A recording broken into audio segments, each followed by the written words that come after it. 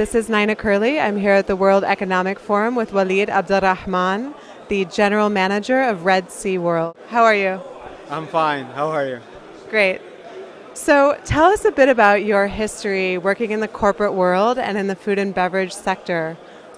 I'm currently working for my family business, managing the family business. It's a 90-year-old food and beverage business. But first gained some experience in the corporate world with Procter & Gamble, then jumped into our business, which I've been trained mostly all of my life to understand the fundamentals of it. Now doing the premium food and beverage leadership through our company, we are now looking into new horizons where we will be able to transfer this 90-year experience to other entrepreneurs who are starting up their businesses in the food and beverage sector. So you're starting an incubator for food and beverage startups? It's some sort of an incubator from a knowledge standpoint. So we are collecting, let me put it this way. In this 90 years, you see a lot of clients. You see a lot of people that are trying to start up. Some of them succeed in that and some of them fail.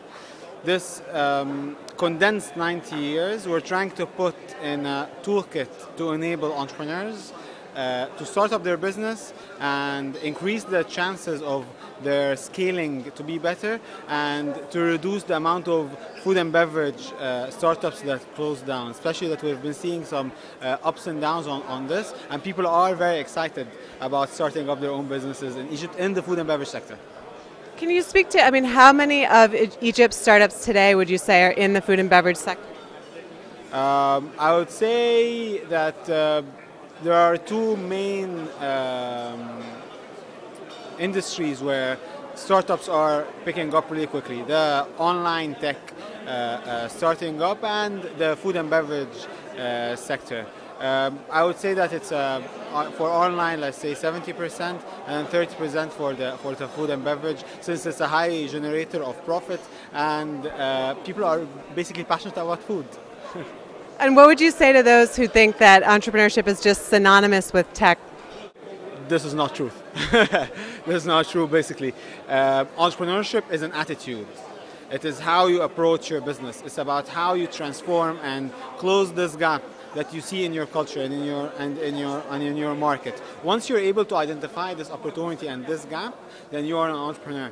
And not all your countries or your communities' problems are solved online. Some of them are solved online by high tech today, but others that touch other people's lives and more C and D classes on everyday basis are the ideas that are generated on the ground versus online. Thanks so much for chatting with us. Thank you very much.